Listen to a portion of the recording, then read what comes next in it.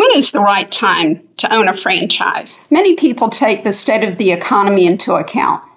The single most important thing you can do is to make sure that you're ready from a financial standpoint to start and grow a business.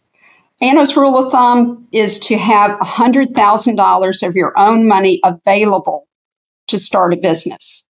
Most people get that money from their savings, their stock market investments, equity in their home, and rolling over retirement fund monies, which they can use without tax or penalty to start a business.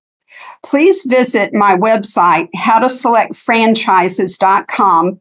Look under the resources section, and there is some really great information about how to fund a franchise.